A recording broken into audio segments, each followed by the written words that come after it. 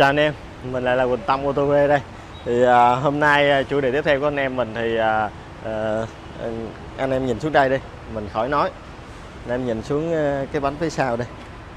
Thường thường cái từ anh em mà hay dùng là nó ăn đinh rồi ạ, xẹp lép luôn rồi. Thì hôm nay anh em mình sẽ review lại cho các bạn xem cái cách để mình thay cái bánh sơ cua khi mình gặp cái vấn đề trên đường. Tại vì khi mà có rất nhiều trường hợp mà anh em mình ăn đinh trên đường á, nó xẹp hết hơi luôn, mình không thể đi tiếp được nữa.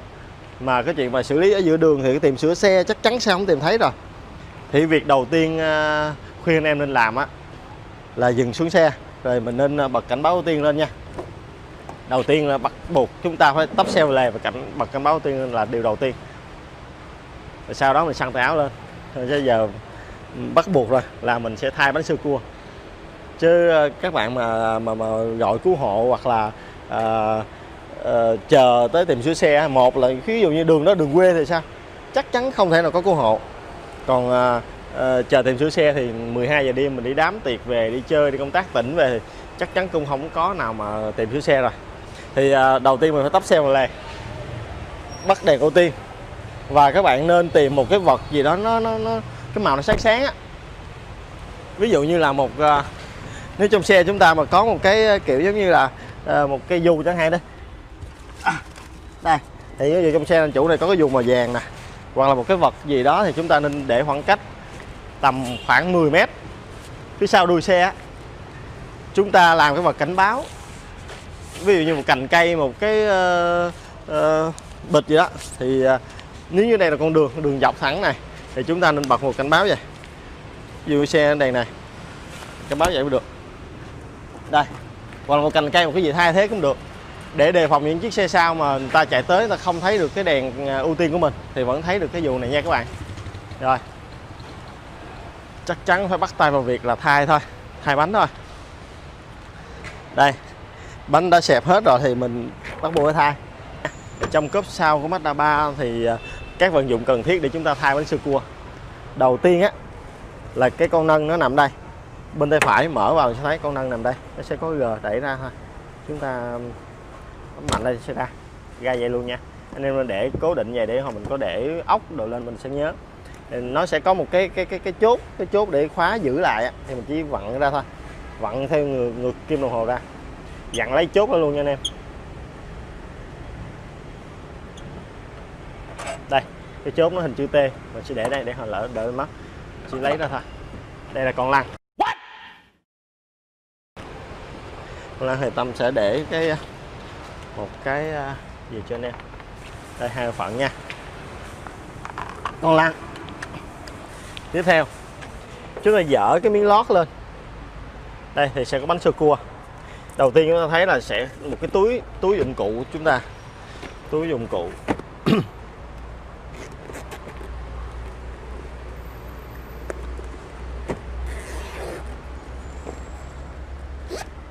Trong này thì có kích bình đây. Kích bình không cần thiết, chúng ta để qua một bên. Bao tay.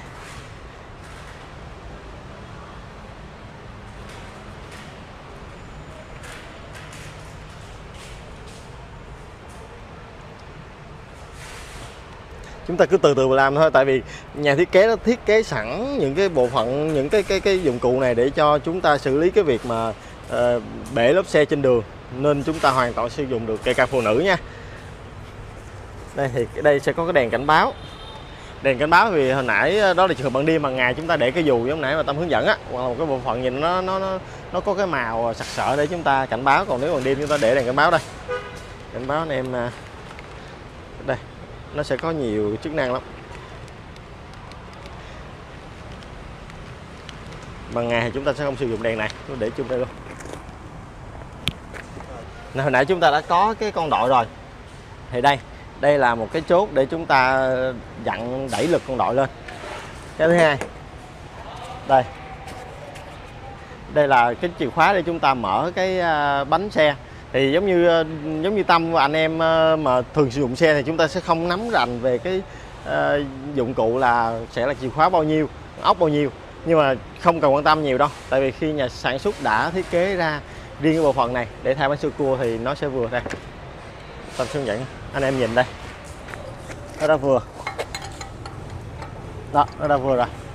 Ok, thì chúng ta chỉ cần sử dụng hai bộ phận này thôi. Một là hỗ trợ con đội lên, hai là cái con chìa khóa để chúng ta mở cái ốc bánh xe. Đây là ba bộ phận cần thiết để chúng ta thay cái sơ cua. Tôi sẽ để đây. Rồi tiếp theo mời nó đây. Thì chúng ta sẽ lấy bánh sơ cua ra luôn. Thì đây nè, bánh sơ cua thì chúng ta thấy thì nó sẽ có một cái con chốt khóa lại, một cái vặn khóa lại, chúng ta chỉ vặn ngược ra thôi để đề phòng trường hợp mà chúng ta chạy trên đường vằn á, ổ gà rồi thì cái bánh nó không có bị tân lên á, khóa chốt lại đây. Thì chúng ta vặn nó sẽ như vậy.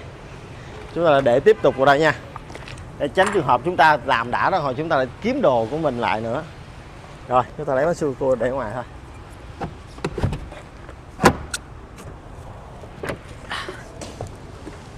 Ok, đóng lại.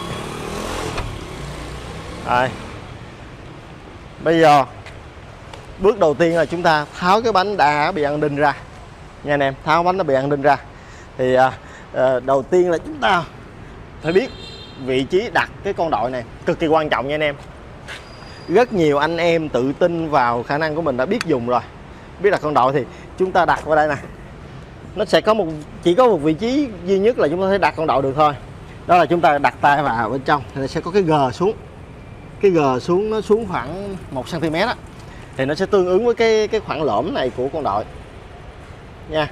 Chúng ta sẽ đặt là cái đầu mà có cái lỗ tròn này để mà chúng ta vặn năng lực lên á, thì nó phía ngoài, còn lại phía trong thì chúng ta đặt về đây. Các bạn nhìn khoảng lõm này, nó sẽ tương ứng với cái gờ của chiếc xe. Anh hạ thấp xuống anh sẽ thấy cái gờ này đây, cái gờ xuống, một cái thanh thép gờ xuống. Có nhiều anh em không để ý, chúng ta đặt phía ngoài cái gờ đó thì vô tình phía ngoài này nè, nó sẽ làm ảnh hưởng, nó để cả cái phần nhựa bên ngoài chúng ta luôn á. Anh em lưu ý nha.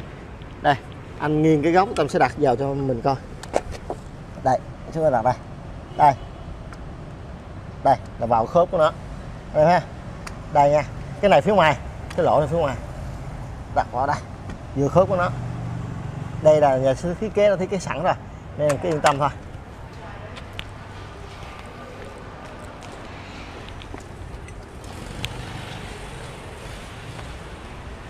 Trước tiên chúng ta đẩy nâng lên cho nó vừa rồi. Đội nó lên trước cho vừa vô cái khớp.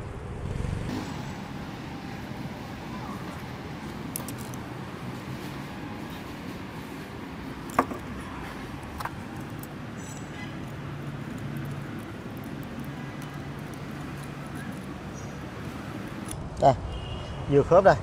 Thì khi mà nó chưa có đụng tới cái gầm của xe thì chúng ta sẽ dằn bằng tay được, tại vì nó rất là nhẹ. Đây. Chúng ta có thể dằn bằng tay được.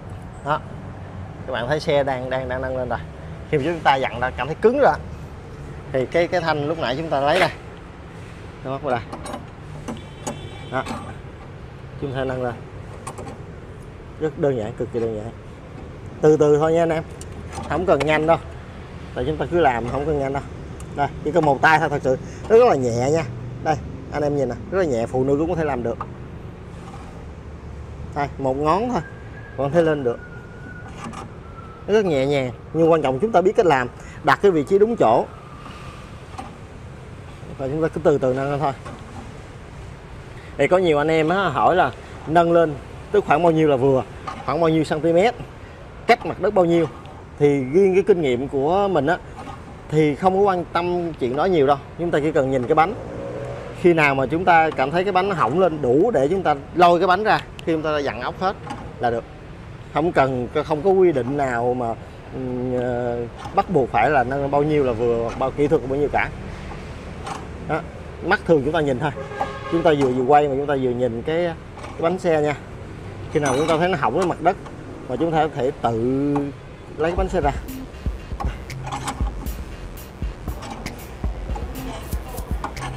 Tới giờ nó cũng còn nhẹ nha anh em, một ngón tay vẫn được nha.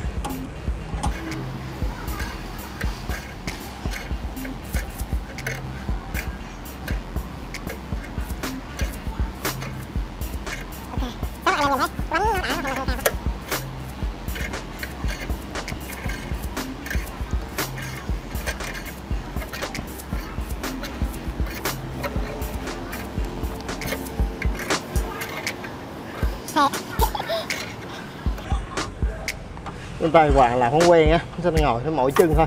Thật sự nó không có nặng nhưng mà mình ngồi nhiều qua nhiều nó mỏi chân với mỏi tay thôi. Nhưng mà dù sao cũng đỡ hơn là phải nằm trên xe ngủ tới sáng. Rồi gọi cứu hộ không ai cứu mình đâu.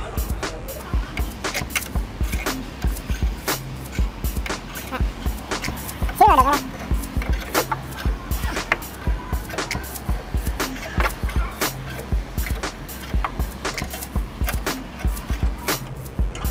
Anh em có thể không thấy được thì chúng ta nhìn bằng mắt không thấy, nhưng mà anh em cứ đây, nó vẫn còn đụng mặt đất nha. Đây anh em nhìn đây, nó không, nó hỏng mặt đất rồi. Ok nha. Rồi tiếp theo, nhiệm vụ tiếp theo chúng ta tháo bánh này ra, tháo xe ra. Đây là con ốc, cái chìa khóa mình bị dùng để tháo cái từng con ốc ra. Nó nâng bánh nó hỏng lên khỏi mặt đất rồi á, thì bước theo chúng ta sử dụng chìa khóa để chúng ta mở khóa của từng con ốc ra. Thì nó có 5 con ốc nha, 5 con ốc. Thì kỹ thuật của mấy cái anh mà trong ra á, anh hay hướng dẫn là chúng ta mở hoặc tháo, dặn ra hoặc tháo vào, nhận vào cái từng ốc này nè. Thì chúng ta không được dặn theo thứ nhất 1 2 3 4 5, chúng ta không có được dặn theo thứ tự như vậy, mà chúng ta dặn chéo thì hình ngôi sao á. Như 1 đây, chúng ta tới 3 tới 5 tới 2 tới 4, vặn vào hay vặn ra cũng giống như vậy. Đó là cái kỹ thuật cơ bản nên anh em chú ý nha. Nó làm cho đều cái con ốc nó siết đều hết, nó không ảnh hưởng tới cái vòng quay của bánh xe của mình. Trước tiên chúng ta sẽ dặn đầu tiên ốc số 1 đây. Đây. Thì nó cũng giống như con ốc bình thường thôi, là chiều ngược kim đồng hồ rồi ra, còn kim đồng hồ là vào. Đây, nâng lên nè, một con nha. Cái con 2 ở trên này chúng ta để cái điều để chúng ta đẩy xuống cho nó nhẹ.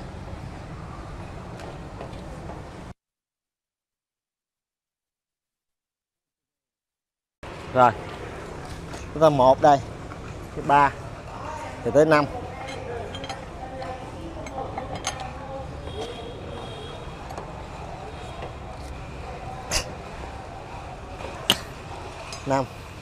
Rồi sẽ tới 1 2 thứ 2.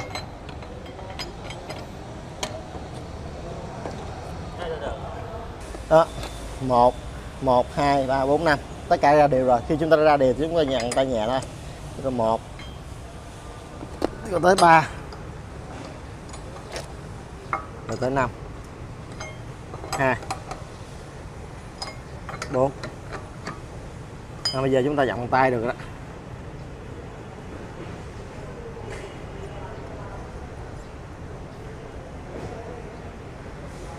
Các bạn nhận cái này cho nhanh đây.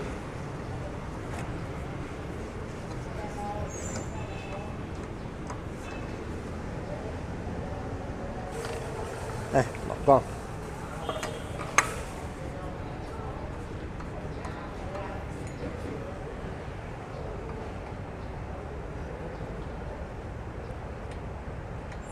Hai, chúng ta để cố định vị trí nha. Bằng đêm mà chúng ta cứ quăng lung tung là một chút xíu vặn ốc ra, lấy bánh sữa cua xong là không có ốc để vặn vào á.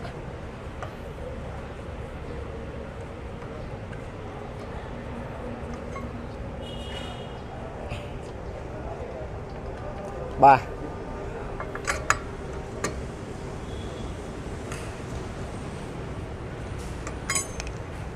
4, 5.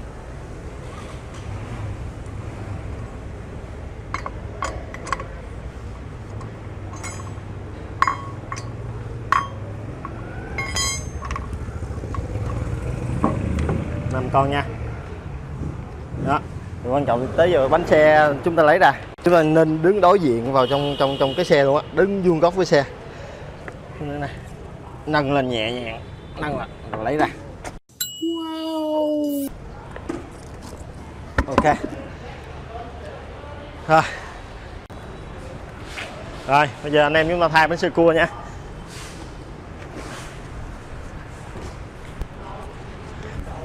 chúng ta cũng nên đứng vuông góc. Đây, đặt bánh xe song song với cái bánh xe mà khi mà nó nằm ở trên xe nha, chúng ta vẫn đứng vuông góc. Chúng ta để cái lỗ nè, nó tương ứng với 5 cái ốc nó lòi ra đây. Đây. Chúng ta nhấc để nhẹ vào, vừa khớp cái lỗ là chúng ta được. Ok, em nhấc vào, đưa lên, đưa từ từ vô thôi nha anh em, đưa nhẹ thôi. Đây, thấy rồi, thấy 5 con. Ok, vào đúng 5 con. Chúng ta nâng nhẹ vào, khích. Ok nha anh em. Đây, rồi vào đây thì chúng ta vặn từng con vào, vặn nhẹ thôi, vặn gá vào để giữ cái lỗ đó thôi. 1 con. Khi chúng ta gắn vào nó dễ hơn, chúng ta tháo ra nhiều nha, tay nó nhẹ lắm. 2. Các em lưu ý nha, thì mình gắn vào tháo ra vẫn là gắn theo cái hình của ngôi sao nha, đó mình gắn chéo á. 1 2 3 4 5 thì 1 đây, 1 2 3 4 5, 1 đây, 4 đây. Đây, quay đây. Rồi.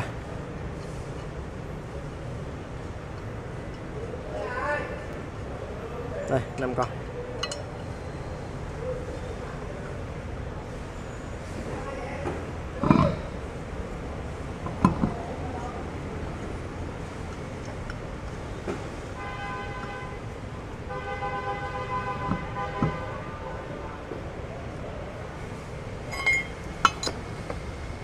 Đây anh em, dặn chéo nha. Con đầu tiên đây,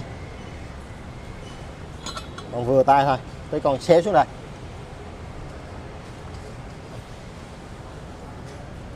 Còn vừa tay thì em đừng gọn cứng đó nha nè. Rồi, tới con đây.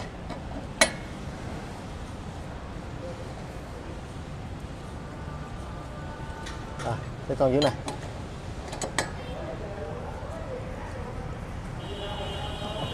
Các anh em vặn sau con thứ nhất, thứ hai, thứ ba là nó 3 cánh ngôi sao được. 1 2 3 4 5. Chúng ta vẽ ngôi sao vẽ như thế nào thì chúng ta vặn theo cái thứ tự giống vậy nha. Xuất phát điểm đây, 1 2 3 4 5. Chứ không phải theo vòng tròn vậy nha. Cứ 1 2 3 1 2 3 4 5. Nha. Tiếp tục đây. Rồi, chúng ta siết thôi. Siết vừa tay nha nè.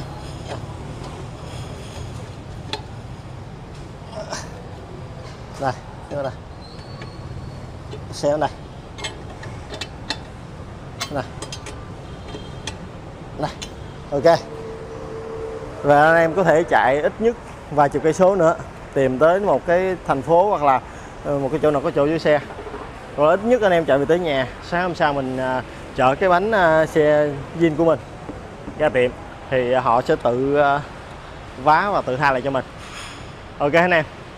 Bây giờ Tâm sẽ hướng dẫn anh em cách tháo gỡ con đội ra nữa là chúng ta hoàn thành cái việc mà thay bánh sơ cua.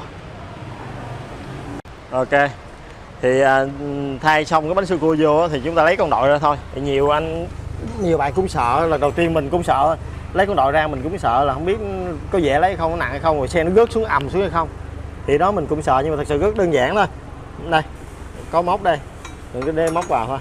Nếu mà cảm thấy dặn bằng tay được thì chúng ta dặn, nếu không thì cứ chúng ta dặn theo cái chuyện này thôi.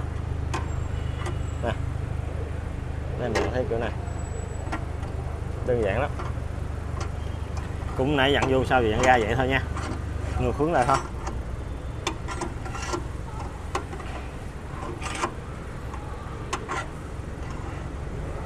Đó, xe đá nó xuống từ từ đó nè. Xe mà còn cái bánh xe còn hỏng lên trên á thì cái con đội nó hơi nặng thôi, nhưng mà cái xe mà hạ xuống rồi đụng đất rồi thì con đội rất là nhẹ, chúng ta nhặt bằng tay mới được. Thì đây con đội mà theo xe là của nhà sản xuất để sẵn trong xe của mình đó. Đây là con đội cơ nha anh em. Thì trên thị trường hiện tại có nhiều cái chỗ nó bán con đội điện á, có nghĩa là chúng ta có con đội thì nó sẽ có cái dây nối điện trực tiếp vào cái máy xe của mình luôn. Thì anh em mà nâng lên hạ xuống rất là nhẹ nhàng, đỡ tốn công tốn sức của mình. Nhưng mà xe mình hiện tại không có con đội đó nên sử dụng con đội cơ.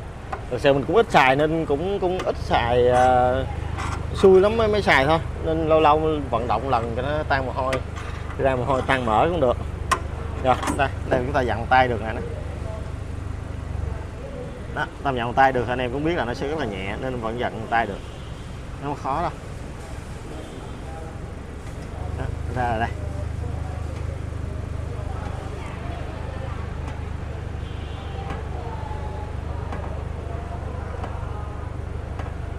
Xuống rất là nhanh nha. Đây. Đó, xuống từ xuống thoát xe đó, xuống tới phột rồi. Đó, nhẹ luôn nè, đây nè. Đó.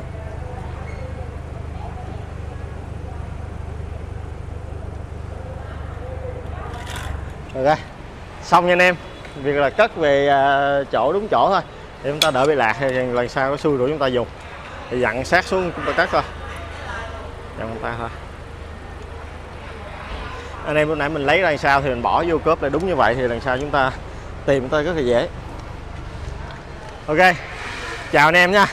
Cảm ơn anh em đã theo dõi clip của chúng mình. Thì mong rằng những cái clip chia sẻ kinh nghiệm như vậy á, thì anh em sẽ tiếp thu nhận được những cái kinh nghiệm thực tế mà anh em gặp phải trên đường, cũng như là anh em OTOV đã gặp trước đó. Thì chúc anh em có những chuyến đi thật là bình an và hạnh phúc nha. Chào anh em.